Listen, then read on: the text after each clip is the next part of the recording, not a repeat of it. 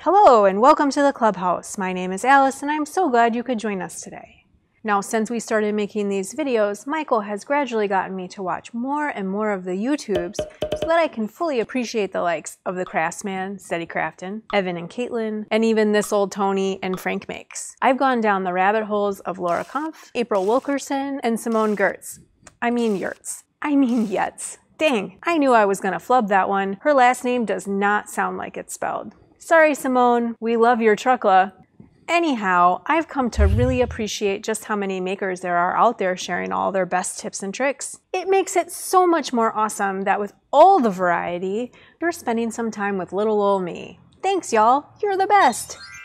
So do y'all remember when mason jars were all the rage on Pinterest? I mean, they probably still are. But like I said, I'm into YouTube now. Those Pinterest jar projects, they just kept coming, y'all. Making table lights for your wedding, luminaries for your backyard bat mitzvah, photo backdrops for your quinceañera. So many jars. Now I guess we're all hoarding them for pickling. Apparently there's been a bit of a shortage. I know we've got a fridge full of the summer's pickle harvest here. Well, fear not, 14.8-year-olds, we can save that photo shoot yet. You don't need to waste our precious pickling jars on this project because we're gonna raid the recycling bin instead of the top shelf of the pantry. It's super satisfying to make good stuff out of trash.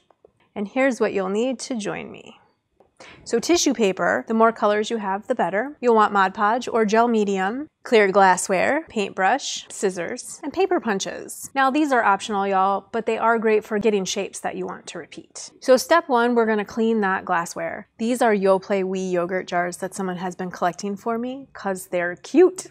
Now you can use some soapy water or get real fancy with glass cleaner, or my favorite, a little bit of isopropyl alcohol if you have it. A little vegetable oil and something to scrape with, like a butter knife, can help remove the last bit of sticky residue from those pesky labels.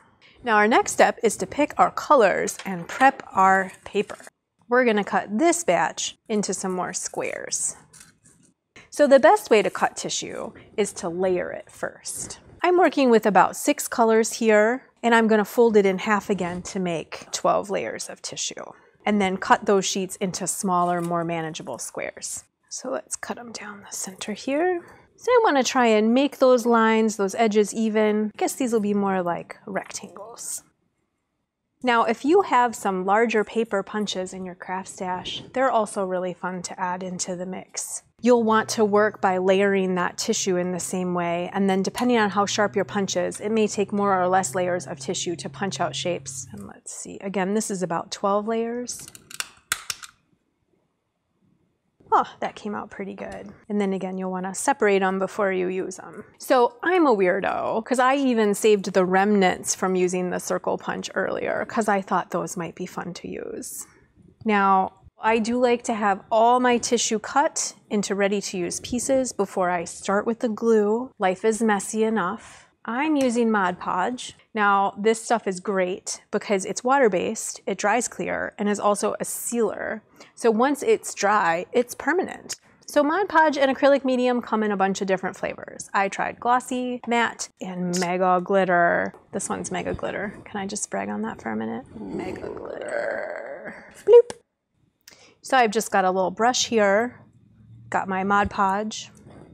Now I'm gonna apply the Mod Podge in a small area, right to my glass. Nice thick bit. And then I'm gonna stick my first piece of tissue paper in there. Just kind of tapping that down with my finger, just a little. I try not to use my fingers, it's real sticky. But I'm gonna come right back on top of that tissue and I'm gonna cover it with Mod Podge. While I'm doing that, I'm gonna hit the area below. And I was working, leaving my bottoms open. So I'm just gonna glue to where I want that tissue to stick to. I'm gonna grab another piece and I'm just gonna lay that right on top. Kind of tapping into that shape around the bottom there. And then I'm gonna take my Mod Podge and I'm gonna paint that in place. Now I'm gonna come up to the top here and I'm gonna do exactly the same. I'm gonna hit that rim, paint a little Mod Podge there, grab another color. How about green? I'm gonna overlap it a little bit. Now this little lip is, I was gonna say tricky, barely. It's barely tricky.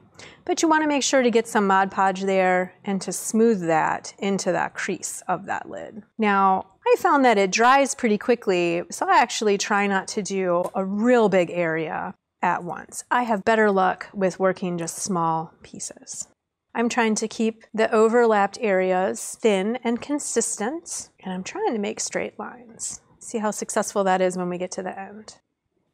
Also, watch out as you get further along, watch out where you're putting your fingers. Sticking your fingers into that Mod Podge that you're working on the tissue paper is not a good thing. So once your Mod Podge is fully dry, you can come back in. I used a razor, and you can trim along the edge, get all that excess tissue paper off of there. Give yourself a nice, clean edge. You gotta get that at just the right angle, y'all. There we go. That looks pretty good. So one layer of tissue is what you want for a candle holder. You'll see where those little pieces overlap when you light the candle. And that's what gives it kind of the stained glass look, where they overlap. Now, if you're not interested in using this jar for a candle, you can layer as much tissue as you like. You'll get much richer colors. With our experiments, we found that simple shapes were a lot more fun to work with than trying to make fancy pictures with your tissue. So here's another thing to try. After my first layer dried, I added some black tissue shapes on top. These were square window pane shapes, like so. I applied the gel medium and then the strips and more gel medium on top of it, just like before. Well, there you have it. Is this the next mason jar crafting project craze? Only time will tell. Now I wonder if I can use mason jars to make some sort of see-through brick fence for our garden. I mean, brick walls are masonry. Coincidence? Probably. Don't know. Maybe I should do some research on that. Right. Well, until next time, this is Alice signing off from our Summer Avenue Clubhouse. See you soon.